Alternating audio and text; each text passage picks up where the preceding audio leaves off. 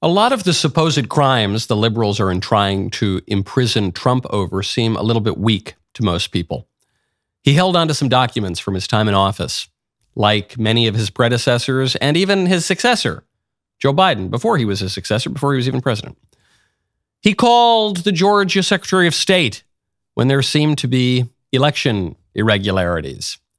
He incorrectly estimated the value of some of his properties. To most people, I think, those supposed crimes don't really rise to the level of imprisoning a former president who happens to be the current leader of the political opposition.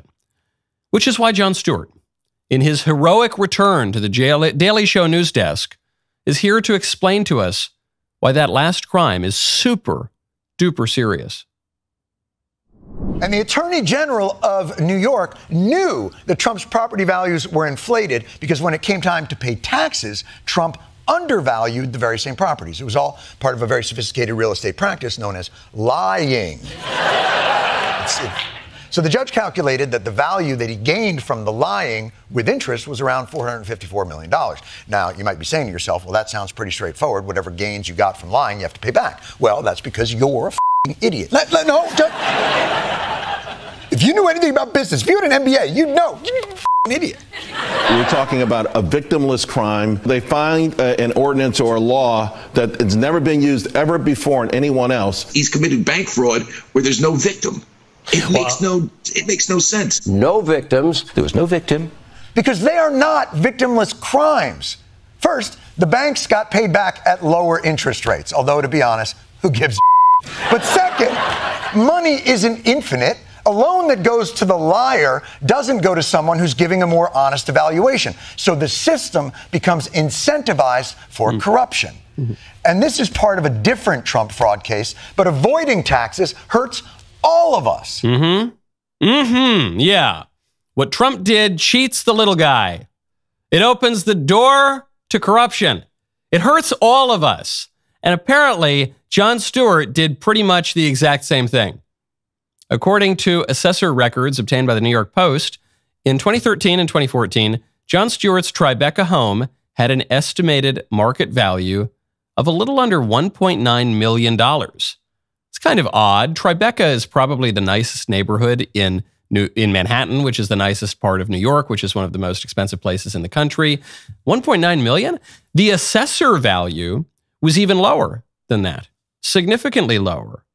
It was just $847,174, which is strange because that same year, 2014, Jon Stewart sold his property for $17.5 million. It's a pretty big difference. Stewart's property sold for more than 20 times the amount that the tax assessor valued it to be, which means that Jon Stewart paid significantly lower property taxes than he should have, which means that Jon Stewart did the very same thing that he lambasted Trump for doing, which always happens. The libs accused Trump of colluding with Russia. We later find out that not only did Trump not collude with Russia, but they did. The libs accused Trump of threatening to withhold aid from Ukraine if Ukraine didn't perform special favors for him. We later find out not only did he not do that, Joe Biden actually did that exact same thing as vice president. The Georgia prosecutors accused Trump of running a mob-like corruption scheme. We later find out it's the DA and the prosecutor themselves who are taking kickbacks and acting like the mafia.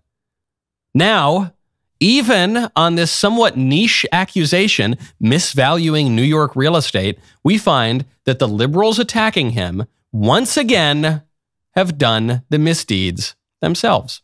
I'm Michael Knowles. This is The Michael Knowles Show.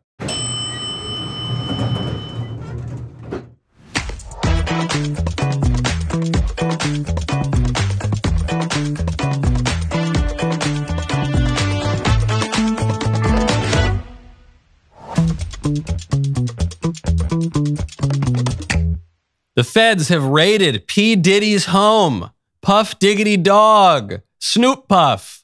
I don't know. He's had a lot of names over the years, but I want to say I told you so. But really, since he emerged on the scene with all the, the drugs and the sex and the rap and the everything, I was a little skeptical of the guy. I was not convinced that he was living his life as a paragon of virtue.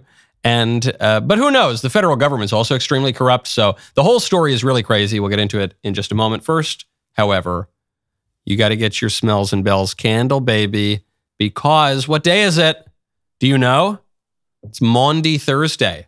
It's one of my favorite named days of the year because I didn't really know what Maundy meant until recently. Apparently, it comes from the Latin word mandatum and from a verse from our Lord who says, a new mandate I give to you to love one another is right. So anyway, I'm getting far afield. It's Maundy Thursday. That means that tonight is the end of Lent, which means tomorrow on Good Friday is the beginning of the Triduum. After Good Friday is Holy Saturday. After Holy Saturday is Easter Sunday. And after that, you're not getting your Smells and Bells candle anymore. It's a Lenten thing. So we're going to stop it. If you want to stock up, I know many of you do want to stock up. This is the best-selling candle probably in the history of wax. They are selling in 2-packs and 3-packs also, so you get some more savings. Get yours before they are gone. DailyWire.com/shop. How's it all looking? Everything the libs accused Trump of doing, they have also done or done a more egregious version of it. How's it looking according to Bloomberg and Morning Consult? So these are not exactly right-wing institutions. Trump is absolutely destroying the competition with facts and logic and votes. In 6 out of 7 swing states, Trump is winning. And it's not just a head-to-head Trump versus Biden, because that's probably not what the race is going to look like. The Bloomberg Morning Consult poll is looking at Trump versus Biden versus JFK Jr. versus Cornel West versus Jill Stein. Stein, Cornel West, even Bobby Kennedy Jr. are not going to take a ton of votes away from the two main candidates, but they could be decisive. If it's even remotely a close race, which probably will be, because Donald Trump is very popular and the Democrats cheat. So no, even the Democrats have some voters. Many of whom are dead, but some of whom are alive. In any case, if it's a tight margin, the Cornel West vote, the Jill Stein vote, certainly the Bobby Kennedy Jr. vote could be decisive. So right now in North Carolina, Trump is up 6. Pennsylvania, Trump is up 6, even though good old Scranton Joe comes from the blue-collar towns of Pennsylvania. Well, Trump is crushing him there right now. Arizona, Trump's up 6. Nevada, Trump up 6. Georgia, Trump is up 6. Oh, sorry, Trump is up 7. It's unclear, though, if pipes bursting will in the middle of the night will affect that score. Wisconsin, Trump is up 2. So, you'd like him to have a little bit more of a buffer. And then Michigan right now is a tie. So in none of the 7 swing states is Joe Biden currently leading. But what is this going to mean? Why is Trump doing so well with these other candidates in the race? Well, that's because Jill Stein, if she takes votes from anyone, she's the Green Party candidate, she's going to take votes from Joe Biden. Cornel West, if he takes votes from anyone, he's going to take votes from Joe Biden because he's a radical leftist. So for some leftists, Joe is just too moderate. Amazing to say, but he is. I mean, in his political career, Joe Biden always positioned himself as a moderate. Now, because Joe Biden doesn't know what his name is, it would seem that other people are pulling the marionette strings. And so he engages in policies that are pretty radically leftist, totally embracing transgender ideology, embracing open borders in a way that we've never seen before in American history, millions and millions of foreign nationals flooding the country. But even that is not far left enough for some voters. So they could go over to Cornel West, especially this wedge issue of the Israel-Palestine conflict. The Democrat establishment is still broadly pro-Israel. The Democrat base is vehemently pro-Palestine liberation. So that's going to be an issue where some people are going to say, I hate Biden's Israel policy, so I need to vote for someone else. They're not going to vote for Trump. Trump is also extremely pro-Israel, so they're going to end up voting for someone like Cornel West, who's made Israel-Palestine a big part of his campaign. And then you get into JFK, or RFK rather. But even the rhetorical mistake I just made, I think shows you the potency of an RFK race, because there are a lot of Democrats who think, man, I've been a Democrat my whole life, but the party's gone off the rails and Biden's an embarrassment. I miss the good old days of the Democratic Party. The good old days like the days of John F. Kennedy. How many people say, I'm a Kennedy Democrat? I came of political age during the Kennedy race. A lot of boomers say that. And RFK Jr. is a Kennedy. And his dad ran for president too. And his uncle was the president. So Who's that going to help? Who's that going to hurt? I've said from the beginning, I think that the Kennedy candidacy helps Trump and hurts Biden. Yesterday, as I mentioned on the show, Bobby Kennedy picked his running mate, who is a big lib, like a huge lib, like the former wife of Sergey Brin from Google, who's got a ton of money, who's supported Biden 2020, who's given a lot of money to left-wing causes. Well, Trump is jumping on this bandwagon too. He says, RFK Jr. is the most radical left candidate in the race by far. He's a big fan of the Green New scam and other economy-killing disasters. I guess this would mean he's going to be taking votes from crooked Joe Biden, which would be a great service to America. His running mate, Nicole Shanahan, is even more liberal, in quotes, than him, if that's possible. Kennedy is a radical left Democrat and always will be, 3 exclamation points. It's great for MAGA, but the communists will make it very hard for him to get on the ballot. Expect him and her to be indicted any day now, probably for environmental fraud. He's crooked Joe Biden's political opponent, not mine. I love that he is running. And I think Trump is being sincere here. I agree with everything that Joe Biden just said, or I'm sorry, that Donald Trump just said here. I agree that he is Joe Biden's opponent. I agree that Joe Biden, much more than Donald Trump, is going to be motivated to take Kennedy out of the race. And I love that Bobby Kennedy is running, which means that at the very least, the Democrats are going to try to deny him a ballot line in most states. That's why there was some talk that Kennedy might be looking at the libertarian line. Even though Kennedy is not exactly a libertarian, the libertarians have ballot access in all 50 states. And if Kennedy wants to pose any kind of challenge to Biden and Trump, he needs to be on the ballot. So he's not going to do that as an independent candidate. He needs some party ballot access. That could happen. And if that happens, maybe Joe Biden indicts him for something. I don't know, spread misinformation. They'll do anything they can. Trump here trying to point out two things. One, he's trying to tell his supporters, don't even consider voting for Bobby Kennedy. Even though you like Bobby Kennedy on the vaccines, don't consider voting for him. He's a radical leftist. But he's also then trying to give an incentive to the actual leftists to vote for him. He's saying, oh, he supports the Green New Deal. Joe Biden doesn't totally support the Green New Deal. Oh, he supports this. Oh, he supports that. Oh, he picked this radical left-wing vice president. It's all to say, hey, disaffected leftists, go vote for this guy. It's a nice little wedge, and I like that it seems to have proven me correct. We got to talk about that sometimes. And you got to check out Pure Talk. With inflation on the rise, $20 barely gets you anything these days. In most restaurants, you can't get a burger and fries for less than that. What about at the gas pump? You can get maybe a quarter of a tank. But do you know what it will get you? From my cell phone company, Pure Talk, you can get unlimited talk, text, and plenty of 5G data for just $20 a month. Pure Talk gives you the same quality of service as the current cell phone provider that you got, but for half the cost. I want to ensure you heard that correct. This is the top-tier coverage on America's most dependable 5G network for half the cost of other carriers. The average family saves almost $1,000 a year, all with no contracts and no activation fees. You can switch to Pure Talk with the phone and phone number that you currently use, or you can take advantage of their great deals on the latest iPhones and Androids, making the switch incredibly easy. You can switch over to Pure Talk in as little as 10 minutes. Don't spend another day spending ridiculous amounts on your phone plan. Go to puretalk.com/Knowles. Right now, our listeners can get an additional 50% off their first month. puretalk.com/Knowles. Meanwhile, over on Team Biden, Karine Jean-Pierre, the White House press secretary, was just being interviewed on a radio station in Charlotte. She was asked a question. I don't think a provocative question. I don't think an unfair question. I think she was asked a very fair and pertinent question that she didn't like, so she ran away. I told a number of people that I was talking to you today that it was interesting, though. They all said, would you please just ask her, does the president have dementia? And so before I move on from that, does he? Mark, I can't even believe you're asking me this question. That is an incredibly offensive question to ask. But you know people ask it. Wait, no. Mark, you're taking us down this rabbit hole. Let me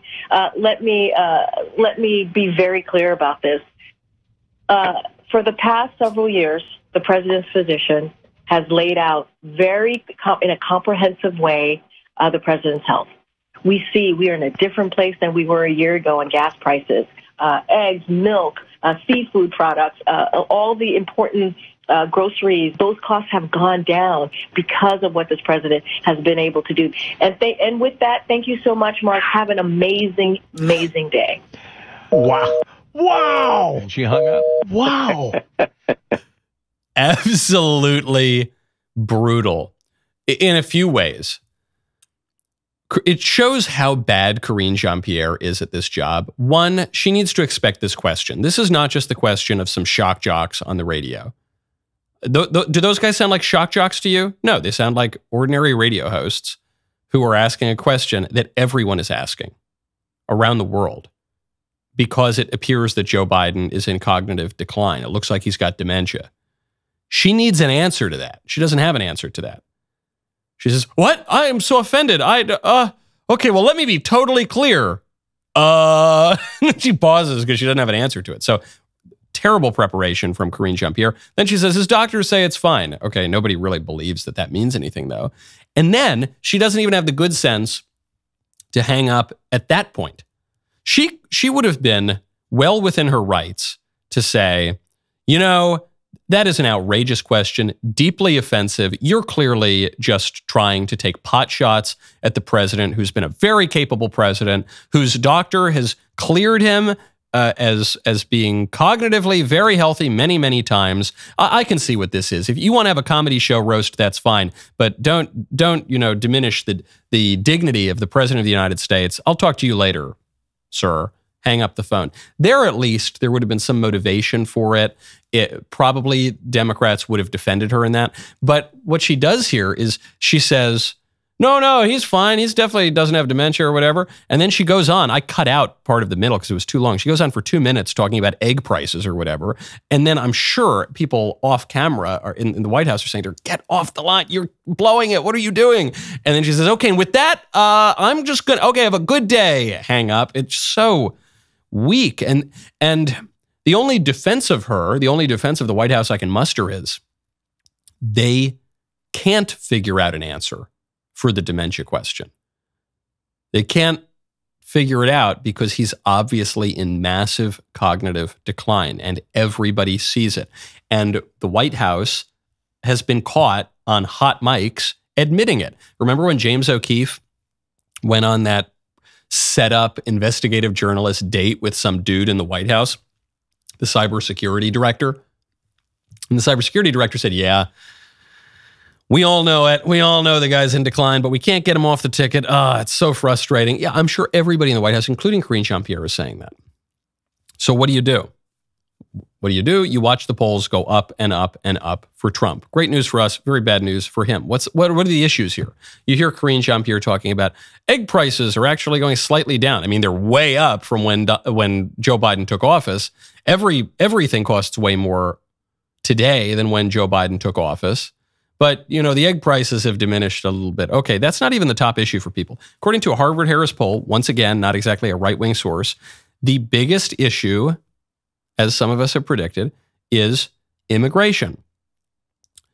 Joe Biden, unfortunately for him, has the lowest approval rating on all of the issues on his handling of immigration.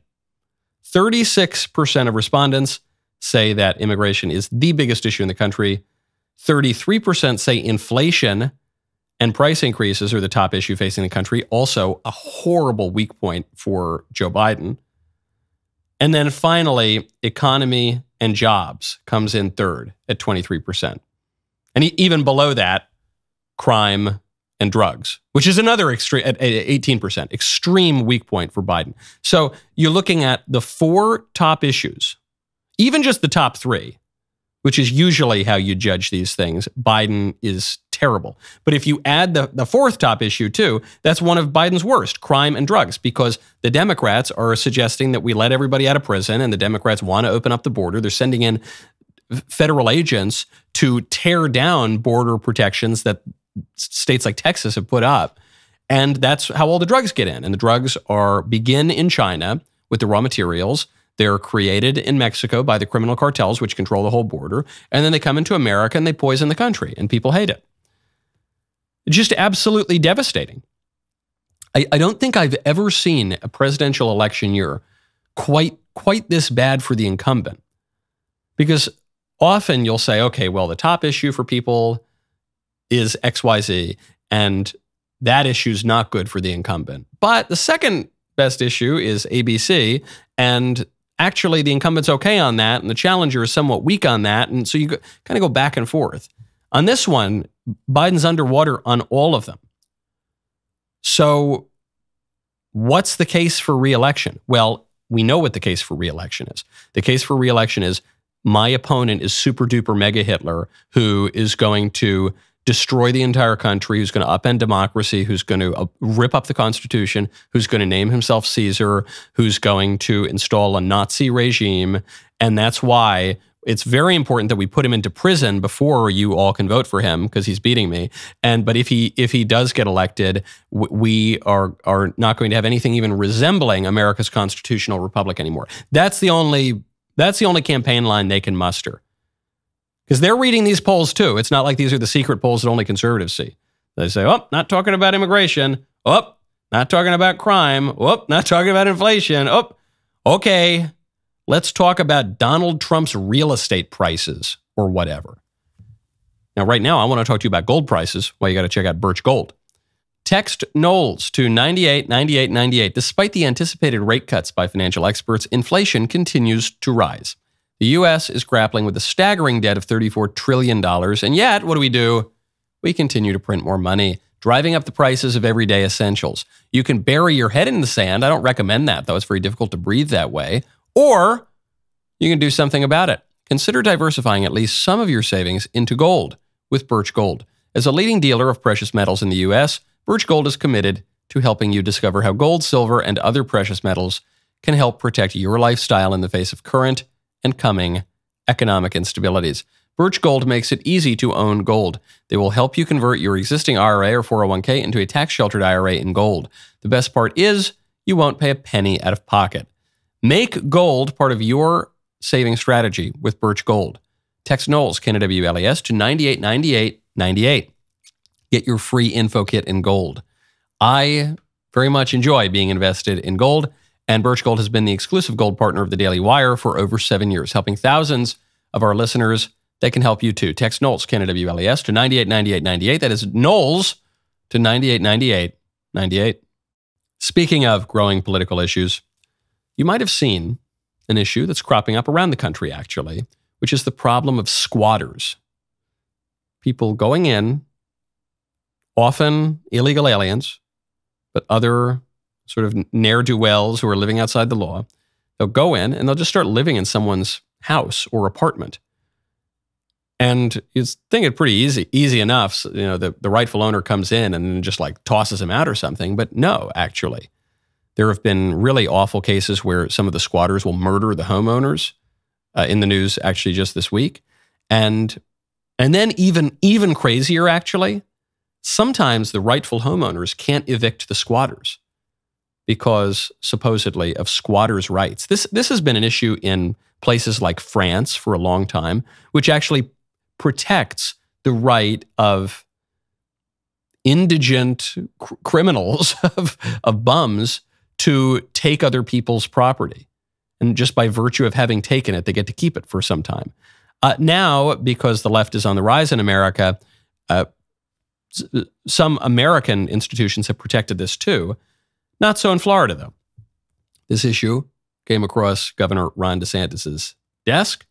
And so what did he do? He signed a law outlawing it. As simple as, very simple.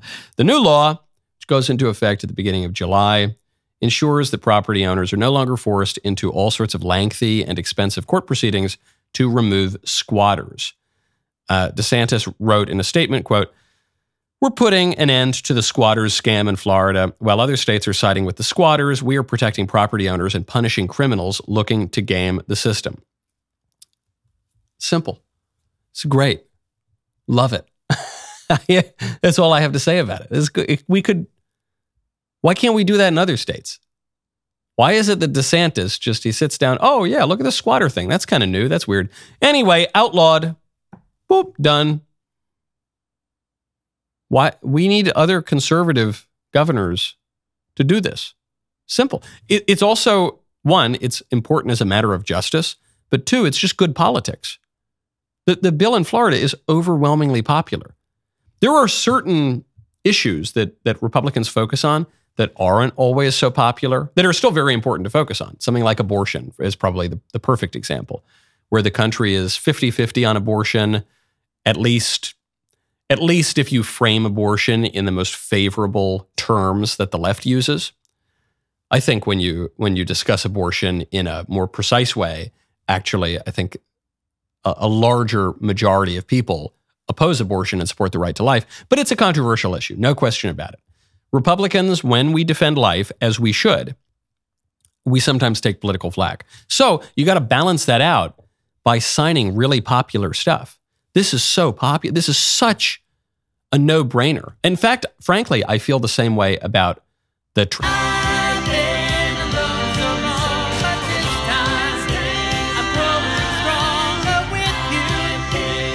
So every Republican governor should be signing legislation banning that stuff, as actually has happened in recent years. Squatters issue, the same thing. Now, speaking of people's homes and legal issues, Puff Daddy getting raided, man. This happened a couple of days ago. I guess it happened on Monday. I'm just getting to it now. It wasn't the top political story in the country as far as I'm concerned, but we should get to it. The feds raided 2 homes belonging to Sean, Diddy, Puffy Combs, and that is in connection with a sex trafficking investigation. A number of outlets have reported that agents with DHS conducted raids on homes in LA and Miami. 3 women and 1 man have been interviewed by the feds, quote, in relation to allegations of sex trafficking, sexual assault, and the solicitation and distribution of illegal narcotics and firearms. This is according to NBC News. At least 3 more people are scheduled to be interviewed by investigators.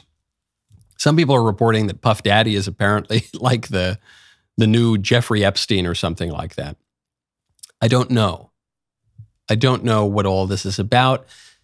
All sorts of theories floating around, some a little more implausible than others. But my main take on the story actually has nothing to do with the scale of P. Diddy's operation, the purpose of P. Diddy's operation, even the people involved. I don't really know, and I don't even really care. My main takeaway is we know he did all this stuff. To some degree or another, we know. For years, you've heard about P. Diddy's parties, and you know about the drugs and the sex. And I think Usher, years ago, when Usher was a very young artist, went and spent some time learning the industry with P. Diddy. And he talked about it. He said, these parties are insane, man. There's drugs and sex and women and just everything, everywhere, you know? So we know it all happens. And the main conclusion, I guess, is that eventually the bill comes due. Eventually the bill comes due. It always comes due. There's no such thing as a free lunch. I don't want to just make this the platitude show today, okay? But this is a fact of life that people forget, especially in modernity. We think in modernity, where we deny the moral order, where we really embrace the expansion of private life, even on the left and the right. On the right, obviously, we want to privatize everything so we can keep more money, and on the left, they want to privatize everything so they can have weird sex. And but both sides embrace the great expansion of the private sphere and the great diminution of the public sphere. But both sides, the left and the right, hate hearing terms like common good. They don't like that. They just think, no. When the left wants to talk about something even resembling the common good, they just talk about growing the government, you know, and the right, you're seeing the beginning of a movement to finally return to talking about the common good. But it's still probably the minority view within the Republican Party. So you've got left-wing communists. I guess that's probably the closest thing you have to public talk of the common good. But even there, it's not really the common good in the true sense of that word, in the classical sense of that term, which is that the common good refers to the stuff that we all have together, and it includes our individual good. it presupposes that there is a good way of living that we can know about objectively and somewhat reliably, and we can govern in accordance with that, because the basic principle of government is do good and avoid evil. It's the basic point of the state. And there are all other things that come into this, principles like subsidiarity, which in America is codified into federalism, and you often want decisions made at the lowest level at which they can be competently made. And I'm not saying we're going to have Leviathan in a totalitarian state, but we don't really talk about the common good at all anymore on the left or on the right, in the real, true, classical sense of the term that would be conducive to our flourishing. It's all just private stuff. And then, as a consequence of that, we compartmentalize everything. We say, okay, I can live like a total weirdo creep in my private life, but in my public life, I'll still be totally put together. So I can do drugs all the time. I'm going to do drugs all the time in my private life. I'm going to have a completely messed up sex life. I'm going to be addicted to pornography. I'm going to be totally selfish. I'm not going to give to charity at all. I'm never going to go to church. I'm never going to think about the moral order. I'm not going to read. I'm not going to help myself in any way. I'm just going to be a selfish animal in my private life. But somehow we're going to have a good public life too. Somehow. I don't know, because we're going to be totally compartmentalized. Doesn't work that way, folks. Doesn't work that way. A lot of us do it on the internet. Forget even about the porn and that kind of stuff. Even just the way we talk to each other on the internet behind a pseudonymous account. We think, all I'm going to do is just troll people all day, and I'm going to be really vicious and cruel and weird. But that's not my public life. That's just my private life. No, it's all the same. You're a person. You're a person, and we're a country. And if everyone is just constantly engaging in vice and selfishness, then our country is going to be vicious and very, very selfish. I have no idea what the broader implications of what Puff Daddy was doing are. I should rephrase that. I don't know what the intermediate implications are. I know what the private implications are, which is that he appears to have been doing a lot of drugs and having sex and doing weird stuff. And I do know what the broadest implications are, which is that if everybody's doing this kind of thing, we're going to have a really corrupt country. You can't simultaneously live two lives. Now, speaking of crimes, Senator Bob Menendez, remember him? He's the Democrat from New Jersey. Hilariously corrupt. Everybody's known about it for many, many years now. It looks as though the bill is finally coming due for Bob Menendez, because once again, the feds have got him. It was back. This all really started for Menendez, not when he started to engage in the corruption, but when he opposed Barack Obama. And I believe he opposed Barack Obama on the matter of opening up Cuba. And after Menendez said, look, I'm Cuban, I can't support you, Mr. Obama, trying to loosen the restrictions on Cuba. Shortly after that, there's a federal investigation of Bob Menendez into the corruption that everyone knew he was engaging in. And he actually beat those allegations, but then they hit him again, and investigators found envelopes full of cash in his house, and just a lot of evidence of extreme corruption. But he wouldn't resign. And I thought this was so delicious. In fact, I was coincidentally just speaking with a member of Congress on a flight to or from D.C. And he said, I've known Bob for a long time. That guy is only going to resign when he gets off the hook. Maybe if he gets his family off the hook, but definitely if he gets off the hook. And that's what he's doing here. So Bob Menendez's latest chess move, which is going to have huge implications for Democrats, is that he says he's not going to run for re-election as a Democrat coming up for his next Senate race. He said, I will not file for the Democratic primary this June. I am hopeful that my exoneration will take place this summer and allow me to pursue my candidacy as an independent Democrat in a general election. I don't think this is what this is really about. I think what Bob Menendez is actually insinuating is the opposite of what he says. He says, look, I'm not going to run as a Democrat, so you can nominate some other Democrat for my seat. I'm confident that I'll be exonerated, and then I can run as an independent Democrat. I think the insinuation here is, look, I'm not going to run for the Democrat nomination. I'll back off. I'll go quietly into the sunset if I'm exonerated. If you let me off the hook, liberals who run the deep state, if you let me off the hook, liberal elites who control our political order, then I'll play ball and you can have your new Democrat senator. But if you don't let me off the hook, I'm going to run as an independent Democrat. And then you're going to have another official Democrat nominee, and then the Republican's going to win. And then you're going to lose your majority. And then Chuck Schumer's not going to be the leader anymore. And then even if Joe Biden gets reelected, he's not going to get anything done. And if Trump gets elected, you guys are going to be in big trouble. I think that's the insinuation. And I love it. That's probably the smart card he should play. Bob Menendez is not exactly the most ideological member of Congress, certainly of the Senate, probably of the entire U.S. Congress. Bob Menendez is threatening to throw the election to Republicans if Democrats don't let him off the hook. And that puts Democrats in a deliciously beautiful spot. You should be able to trust that your kids' content is safe and free of woke propaganda. Now you can with Bent Key, the Daily Wire's brand new kids entertainment app, available now on Roku, Samsung Fire TV, Apple TV, Android TV, and more, coming soon. With amazing characters, timeless stories, and hundreds of episodes, Bent Key is designed to ignite your kids' imagination and curiosity with brand new episodes every Saturday morning. That's right. Saturday morning cartoons are back.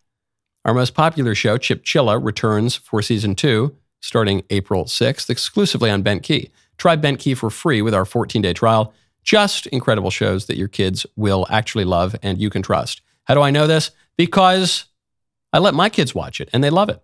Unlock the magic of Bent Key for your kids today. Head over to bentkey.com. Use code UNLOCK. Get 14 days of unlimited access to a world of adventure. My favorite comment yesterday comes from Valerie Von Skulls 825, who says, living in California literally costs a leg. That's true. That's true. It doesn't yet cost an arm and a leg. I hope. I haven't checked the news this morning, but we can now say officially living in California costs a leg.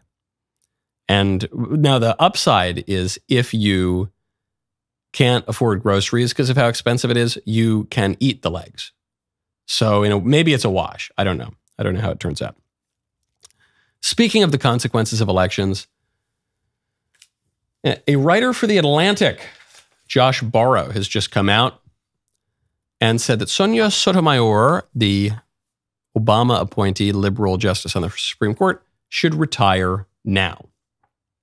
And the article is basically exactly what you would expect. What he writes in there is not all that interesting. The fact that he wrote it, the fact that The Atlantic published it, is very interesting. This kind of article, and you're going to see more of them as November approaches, this tells me the Democrats are not confident that Biden is going to win. If the fix were totally in, if the Democrats felt that they had enough juice between the polls and the ballot harvesting and the this and the that to get them over the finish line in November, they would not be calling on Sotomayor to resign. She's got a few good years left in her. She's one of the most far-left justices on the court. So they should want to keep her in. Joe Biden, who knows what Joe Biden's going to do? They don't think that Biden is a shoo-in. They probably don't even think that he's likely to win re-election. So they want Sotomayor to retire now. I don't think she will. Frankly, I just don't think there's even time for that at this point. Probably the Republican senators could hold it up. Maybe it's a little bit unclear because the Democrats do officially control the Senate, but it's just so close in the election year. There could be some chicanery to gum that up, so it's probably too late. But the Democrats are desperate because they don't know what else to do. And if Trump wins again, who are the justices who are going to retire? I don't know. Sotomayor is no spring chicken. Clarence Thomas is somewhat elderly, but that guy I think is going to stay in office until he's gone. I think you're going to have to carry him out, as stiff as a board. But you could see a world in which all of a sudden you now have, you can't call it a 6-vote conservative majority Supreme Court because John Roberts is kind of a squish. So let's call it right now 5-3 to a squish. Maybe it becomes 6. Maybe it becomes 7. Who knows? Big stakes on the court, which we haven't even really talked about for 2024. Now, speaking of the consequences of Supreme Court decisions, there is a Daily Wire investigation. This is from Leif Lemahue. Really worth checking out. It's about 1,000 pages long.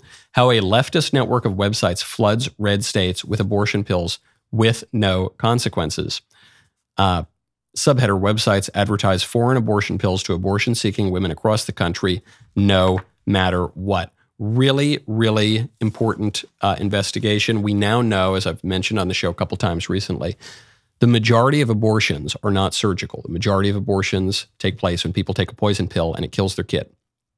The liberals are trying to liberalize access to the abortion pill. There's a case before the Supreme Court right now on this very topic. But this carries major risks. Obviously, to the babies, it's going to result in a lot more babies being killed.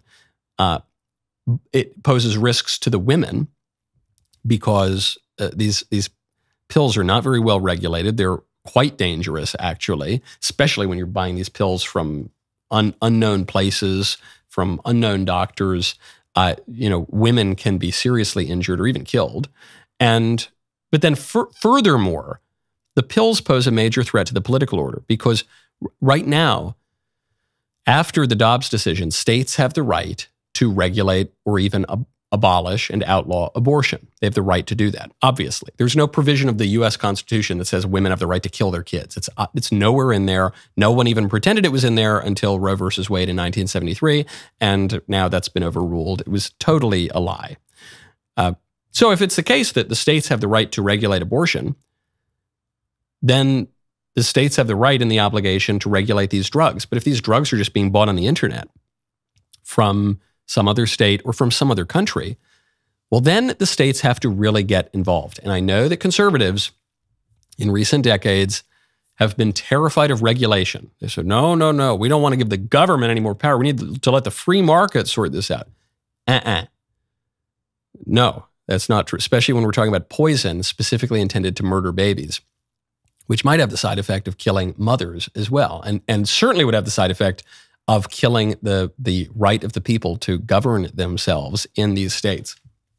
Really, really horrifying stories in this report. Strongly recommend you check it out over at dailywire.com right now. And then once you read it, I strongly recommend you write to your governor, your state representatives, and demand that they regulate this immediately. And we can also hope and pray that the Supreme Court rules correctly to further restrict the abortion drug at the federal level.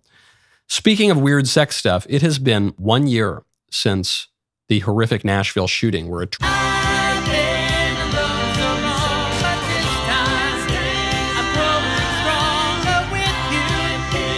But here, when not only is the shooter left-wing, but is embracing an ideology that is being ardently promoted at every level of the American left, you don't get it. You don't get it. You won't see that. You won't see any admission of that. In fact, what you're going to be told is that the shooter is the victim. And what you're going to be told is that to commemorate the day, we need more vengeance. We need more vengeance. We need more absurdity. We need an even greater rebellion against reality. And you know who gets hurt in the rebellions against reality? The innocent. That's who. Today is Theology Thursday. The rest of the show continues now. You do not want to miss it. Become a member. Use code Knowles, KNWLAS, at checkout for 2 months free on all annual plans.